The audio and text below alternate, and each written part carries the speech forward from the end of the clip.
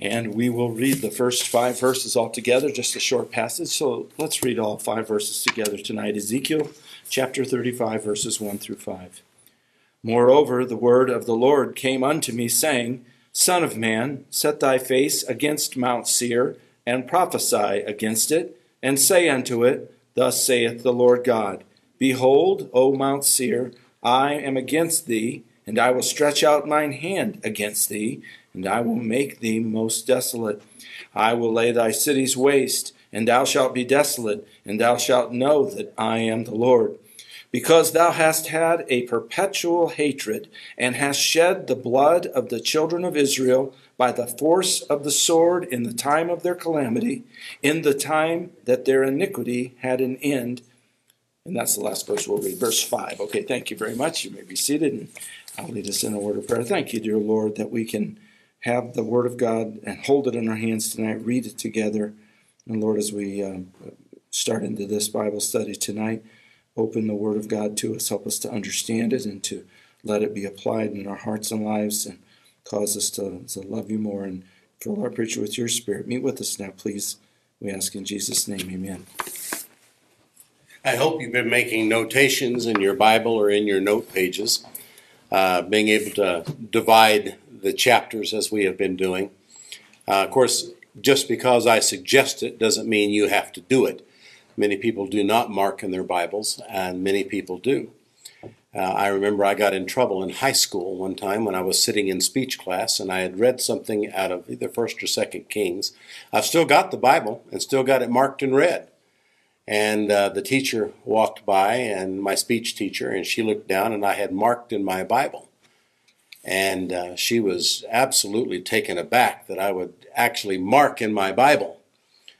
And so she was displeased, to say the very least, but that's okay. She was, in general, a nice lady, but I don't think she appreciated me marking in my Bible, that's for sure. Tonight, the Bible lesson, the Bible study, the sermon is entitled Mount Seir's Perpetual Hatred. Did you pick that up as you were reading? Her perpetual hatred. And this chapter is an indictment against Edom, which is also Mount Seir, as far as their location and how they're located there. And the people of Mount Seir were enemies of God's people, and they were also indicted way back in chapter 25. We mentioned them only a little bit when we were back there. And when God judged Judah, Mount Seir sought to take advantage of the whole situation. In other words, it was sort of like about what the devil is like. He's as a roaring lion, walking about seeking whom he may devour. They never go to the head of the pack. They always go to the back of the pack, and there they look for the weakest or the youngest because they are easy prey. Well, here Judah, when God judged Judah, and they are at a very vulnerable place, well, Mount Seir, Edom's Mount Seir, sought to take advantage of the situation. If you have your Bible there, look at chapter 35, verses 5 and 6. It says, Because thou hast had a perpetual hatred, and hast shed the blood of the children of Israel by the force of the sword in the time of their calamity. There's the key phrase. They chose to do this in the time of their calamity, in the time that their iniquity had an end. Therefore, as I live, saith the Lord God, I will prepare thee unto blood, and blood shall pursue thee, since thou hast not hated blood, even blood shall pursue thee. I had one of our former members write me a few years ago and said, Pastor, is Star Wars in the Bible? And sent me this verse, the word Sith, because in the Star Wars series there's a group of individuals who are called the Sith. And of course they were joking. They know that Star Wars is not in the Bible. The force be with you and the whole thing, Luke, use the fork, all that stuff. And so what I did was I had to study the word out because I've met very few people that have any idea what the word Sith means. And it basically means this, since, S-I-N-C-E. And so you can put that in your Bible by the word Sith and understand that that means the word since. Thou hast not hated blood, even blood shall pursue thee. And so you have that there. And I wanted to throw that in so that you wouldn't go home and say, now what does Sith mean? or those of you who are more knowledgeable of Hollywood, you might say, is Star Wars actually in the Bible? Well, of course it's not, and it was never intended. Is that where they got the name Sith from? I have no idea. It might be. But it is a very obscure word.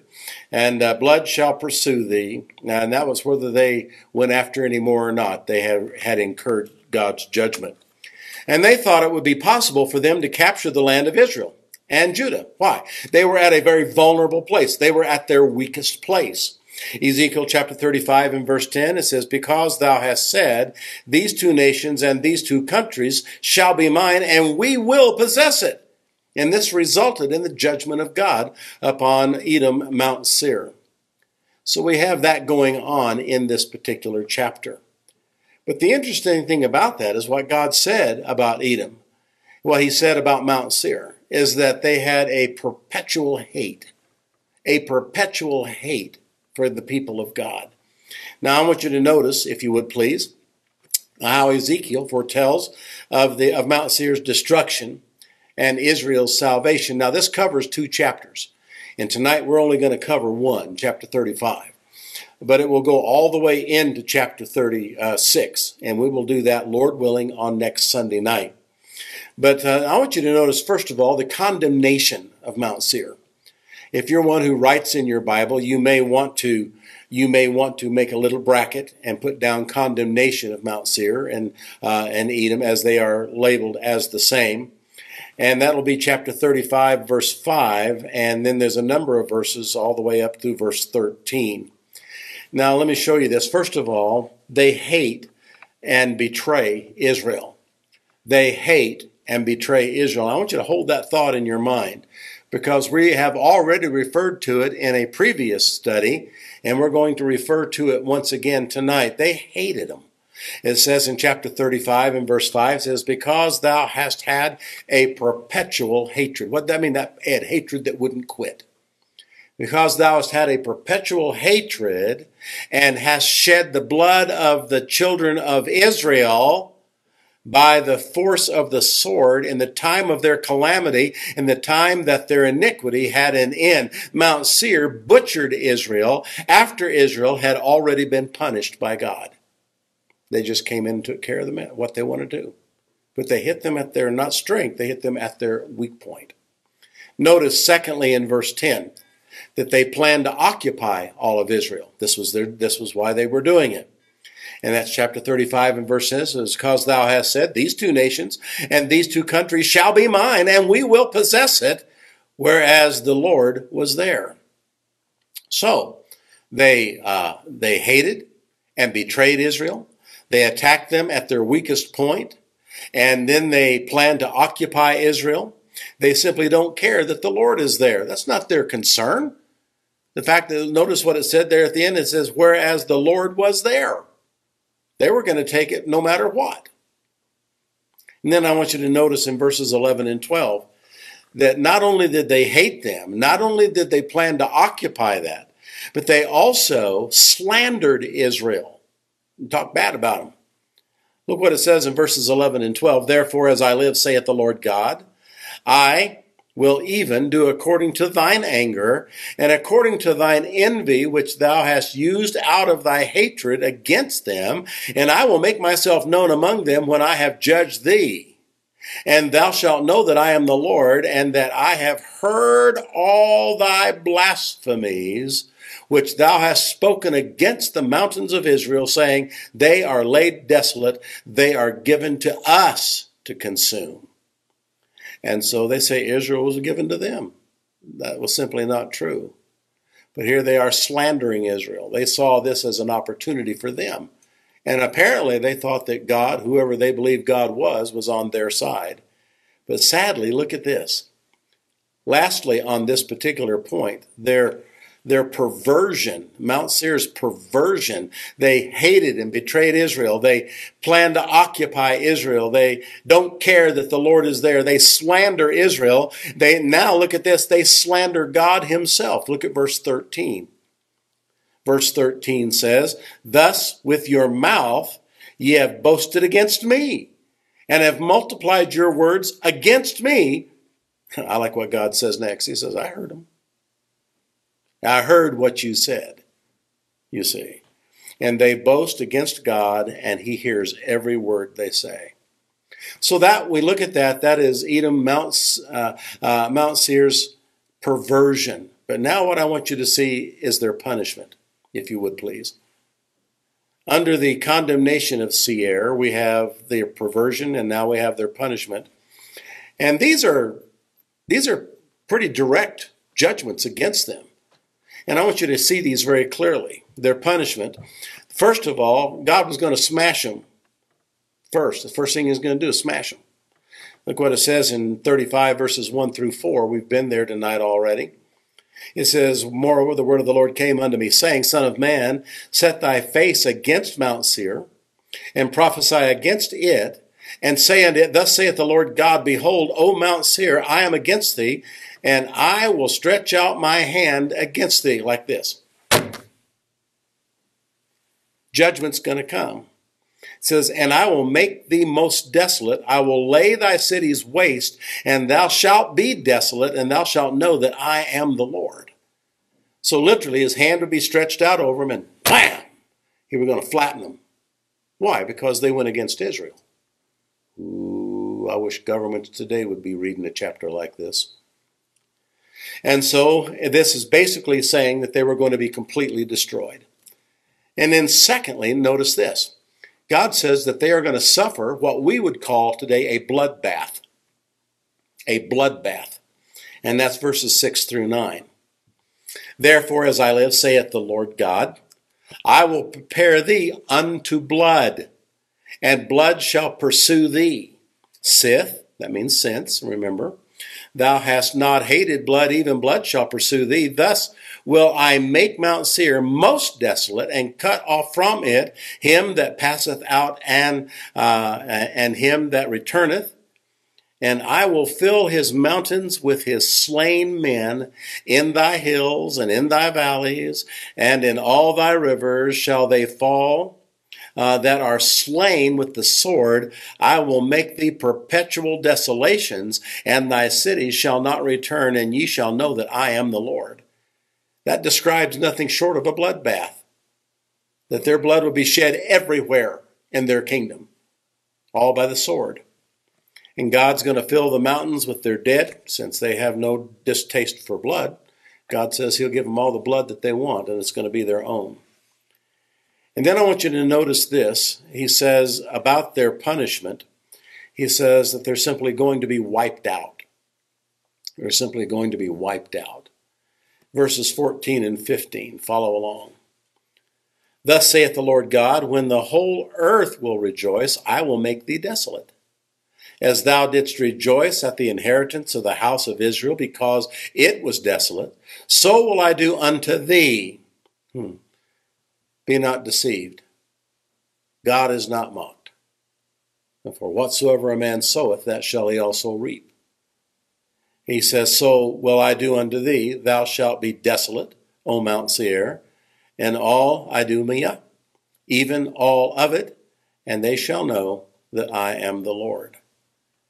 And they're going to know that the Lord, he is God. They will see that. Because God has made a prophecy here that did come true. God has made a prophecy through his prophet. And he's saying these people went against God's. And God had already judged Judah, okay? He judged Judah for their sin. But Mount Seir and Edom came along and wanted to clean up what God had apparently left behind in his judgment. Because God is merciful and they are not. And I love what it says here, even though it's tough to say. He says, As thou didst rejoice at the inheritance of the house of Israel, because it was desolate, so will I do unto thee, thou shalt be desolate. And God's promises, of course, are true. All the promises of God in him are yea, and in him amen, unto the glory of God by us. Now, I don't want anybody to have a heart attack, but the next word in my outline tonight is the word conclusion. Okay? Conclusion. If you need to take your nitroglycerin tablet right now, place it under your tongue and you'll be fine till the end of the message tonight. Ezekiel has now mentioned Mount Seir, or Edom, twice, once in chapter 25, and again here in chapter 35. But I want you to remember what the Bible says in Genesis chapter 12, okay? This is a good reference for you to put. Genesis chapter 12, verses 2 and 3, where the Lord said, "And I will make of thee a great nation, and I will bless thee, and make thy name great, and thou shalt be a blessing. And I will bless them that bless thee, and curse them that curseth thee. And in thee shall all the families of the earth be blessed." That's why I fear for this new religious group. Now, Timberline Baptist Church is an independent, fundamental, Bible-believing Baptist church. There is a new movement in America called the New IFB, the New Independent Fundamental Baptist. They completely deny that Israel is still God's chosen people. They say that Christians are God's chosen people. And they base that on a number of different things that they see in Scripture that are entirely wrong. The fact that Israel did forsake God, that they have denied the Lord Jesus and all that. And say, well, these could not be God's chosen people. And so they have an entire Bible studies and sermons in churches all around our country who are believing this heresy, that Israel is no longer, that the Jews are no longer God's chosen people. That doesn't change. It just simply doesn't change. I read in the Word of God concerning the Jewish people and Israel, words like eternal. I read words like everlasting and in the covenant that God made with them. And when I read these things, I think, where do these people come up with these other... I've got a book in my office right now written by a personal good friend of mine who believes the same thing, that Israel is no longer God's chosen nation, God's chosen people. He sent me the book free of charge and wanted me to read it, but I know where he got his stuff. In fact, I talked to him on the phone, and I said, "Did you get this from Steve Anderson?" And he said, "Well, I got some of it from Steve Anderson, who is the leader of the new IFB." Now, I'm not preaching against the new IFB. I'm really not. There are good men in the new IFB. They really are. I believe, however, biblically, they have been misled, and therefore they are misleading their people. And so when he says here that I will bless them that bless thee, and I will curse them that curse thee, I fear for these different men and their movement. Edom, that is Mount Seir, is experiencing the full cup of God's wrath because of its treatment of God's chosen people, Israel. Proverbs chapter 17 and verse 5, "Whoso maketh the poor reproacheth his maker." Oh, excuse me, I read that wrongly. "Whoso mocketh the poor reproacheth his maker, and he that is glad at calamities shall not be unpunished." That's exactly what they did. Edom's Mount Seir has done with God's people. And then I read in Proverbs chapter 24, verses 17 and 18, "Rejoice not when thine enemy falleth, and let not thine heart be glad when he stumbleth, lest the Lord see it." I like what we read a moment ago. God said, and I heard it. He said, I heard what you said. When they blaspheme God's people, he said, I heard that. And it says here, lest the Lord see it. So he not only sees and hears, listen, it says it displeases him, and he turn away his wrath from him. So we have these different things that are in the Word of God. So we find here Mount Seir, Moab, mentioned twice in these prophecies now, mentioned twice for their treatment of God's people. And God says, I'm going to just smash them. I'm going to obliterate them. And he did.